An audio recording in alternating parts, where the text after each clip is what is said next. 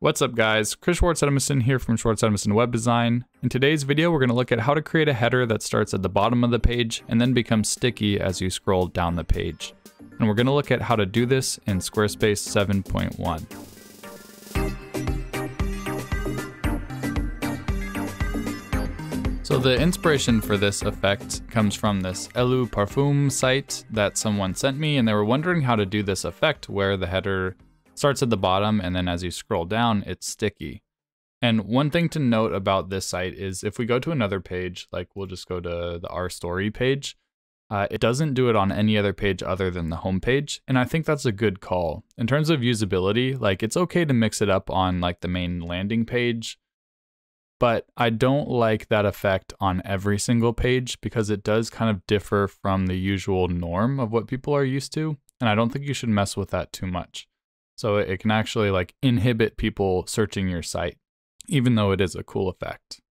So I think that's a good call to only have it on the homepage. So when we write this CSS, we're going to only be applying it to our homepage as well. So the way that we're going to be achieving this effect is by giving the header a position of sticky. And basically it says here, sticky positioning is a hybrid of relative and fixed positioning. The element is treated as relative positioned until it crosses a specified threshold, at which point it is treated as fixed position. And they give a demo here. So we can look at this gray bar here. It's content on the page, but as we get to the top of the page, it sticks. And you can see this second C bar here, this gray bar is doing the same thing. So it's taking up its position on the page because it has a position of relative, but as soon as it gets to its specified position at the top, then it becomes fixed to the top. So that is kind of the basis behind this. And if you're wondering, how good sticky support is, because here it says better sticky support is on the horizon. Well, this was back in 2016. So now by 2021, we have like 96, 94% unprefixed coverage. So we're fine. Every major browser is covering it, except for a couple like really obscure ones. So we're totally good to use position sticky. Everyone pretty much is going to be able to see this effect. So the first thing that we have to do in Squarespace is we have to make the header go below this first section, because remember, we need the header to be positioned relative below the first section, and then only when it gets to the top do we want it to then stick to the top. So the way that we're going to do that, the way that we're going to move the header below the first section on the page is by using some JavaScript. So I'll go to Settings, Advanced, Code Injection. And the first thing that I want to do in the footer code injection is open up some script tags. So the first thing I want to do is add an event listener to the page that listens for all of the page content to be loaded, and then it'll run our function. And the reason we have to do that is because we'll be placing the code above our page contents in the page header code injection. So our code is actually going to load before any elements on the page load. And so if we didn't add this event listener to wait for all the page content to be loaded before actually running the code, then nothing would happen because none of the elements on the page would be loaded at the time the code is firing. So inside of our function, I'm going to store our header element as a variable called header, and we're going to get the header by its element ID. So if I right click and inspect the page, we can see that the header has an ID of header. So I'm going to copy that into there. Next, I'm going to save the first section on the page as a variable called first section. So I'm going to use document.querySelector to get the first section on the page. Then we just want to place our header after our first section on the page, and that's all of the code that we have to write. Whoops, I forgot a period. Now, if we reload our page and inspect, we can see that the header now actually has moved under the first section on the page in the HTML. We just can't tell right now because our header is set to position fixed, and so it's still fixed to the top of the page. But structurally, our JavaScript has worked, and we have made that change. So now we're ready to write the CSS to actually give it the position of sticky. So to make the header sticky, we can target the header by its ID of header, and then open up some curly brackets, and we'll give it a position of sticky. And then we also have to give it that threshold. So where do we want it to stick relative to the top of the window? And for that, we'll give it a top property of 0. So we want it to stick to the very top of the window. And so now we can see the header is at the bottom of the section because it has a position relative until it gets to the top of the window and then it sticks to the top. So that's awesome. So we we basically have it like done just in those couple steps, but there's some more refinement that we need to do because we do need to think further about this effect. So one thing that we need to do is we want to limit this first section's height to be 100% of the viewport height, but minus the height of the header. So to target this first section on the page, we can do page section first child, just like we did in the JavaScript. So that'll target the first section on the page. And then we want to give it a min height. And we'll give it a min height of, and we'll open up a calc function and we'll do 100 viewport height minus the height of the header. So for me, if I right click on the header and I want to go to the outermost container of the header. So we want that container that has the ID of header. And if we go all the way down, we can see the width and the height of that element here. And so my height of the header is 92, basically 93 pixels. So I'll do 93 pixels. So 100 viewport height minus 93 pixels, and then I'll close that off. Now, it's not going to work because this CSS window uses the less preprocessor, and it doesn't accept calc functions like this, unless you have to escape the calc function by doing a little curly and then opening quotation marks.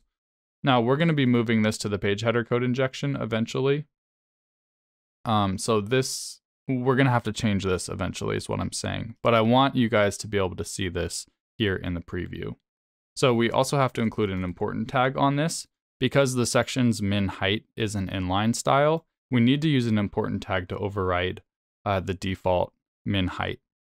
Oh, excuse me. So it's not an inline style. There's just way more classes that are styling the minimum height on this element. Like there's 1, 2, 3, 4, there's like 5 classes and pseudo classes as well.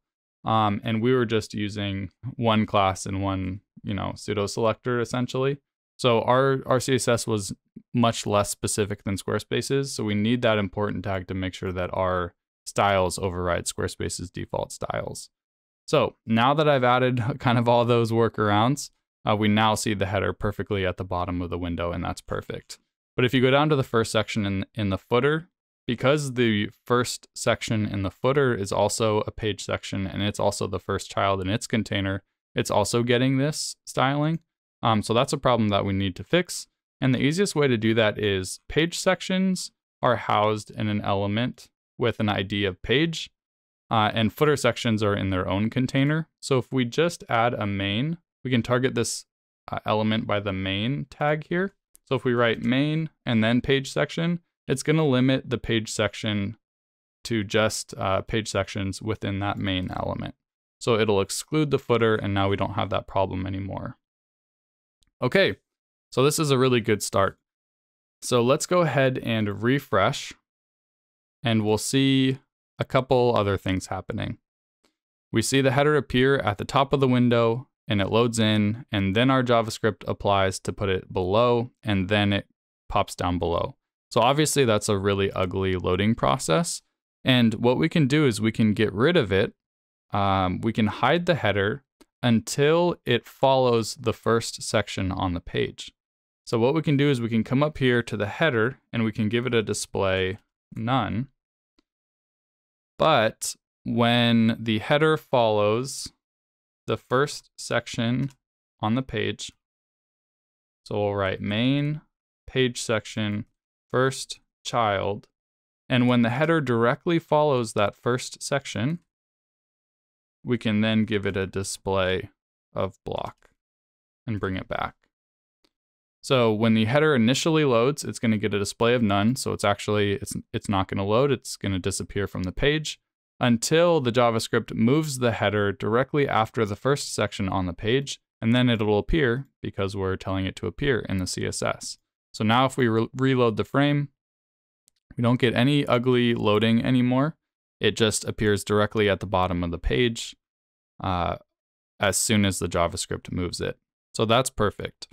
So one last thing that we have to think about is the mobile style. And it just it doesn't really work to have the header at the bottom of the page on mobile. It just doesn't look good. And Elu, if you shrink down their site all the way, they actually keep that menu on mobile, but I don't think it works very well on this site either, because if you're at the top of the browser and you open the menu, you think nothing's happening until you scroll down and realize that it's a drop-down menu. So I disagree with that design choice a little bit, but on our site, like it doesn't work at all. So we want to disregard this CSS from working on mobile.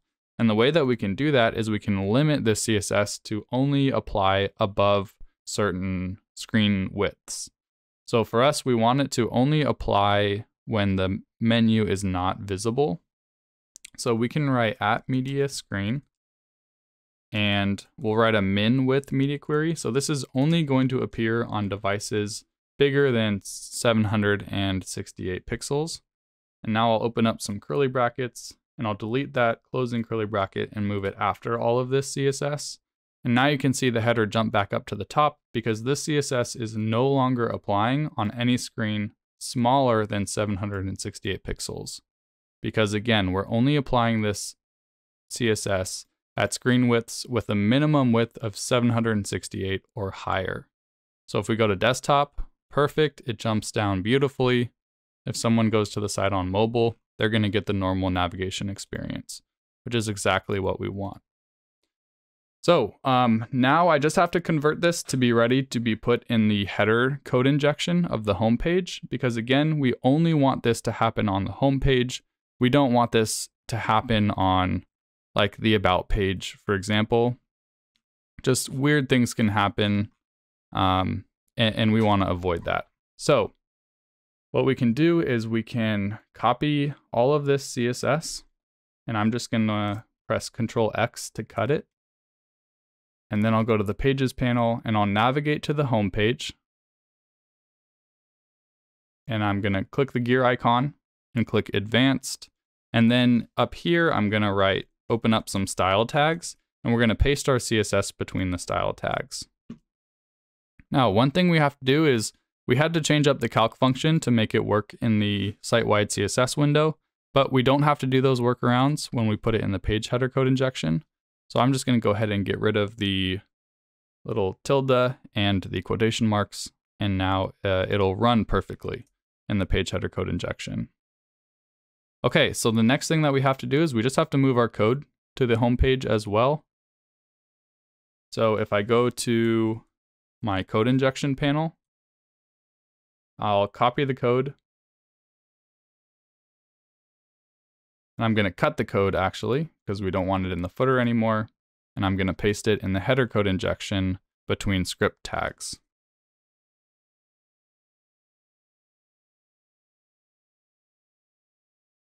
And there we go. So, whoops, I already had script tags. So I'm going to delete those extra ones. So I'll hit save on that, and we should see it load up just perfectly on this one page. And if we were to go to another page, we get our normal header experience there at the top, which is perfect. So by being thoughtful about how we were writing the code, we're able to keep the code pretty clean by just putting it in the page header code injection for the one page that we want the code on. We've handled the mobile view, making sure we have a normal mobile viewing experience. And then also for edit mode, the nice thing is the header overlay controls will still overlay our header even if they're not at the top of the page. So there's no interruption to our site editing experience. All right, I hope you found that helpful. If you did, consider subscribing to the channel. I do cool CSS and JavaScript tricks for Squarespace like this all the time. So that way you'll be notified when I come out with new videos. I've considered doing a full tutorial on that inspiration site that I got this effect from. So if you'd like to learn how to build that site in Squarespace, just leave a comment down below. I'm deciding whether to make it like a very low cost training or maybe even just a free course if enough people are interested. So if you are, let me know in the comments down below, and hopefully I'll see you in the next video.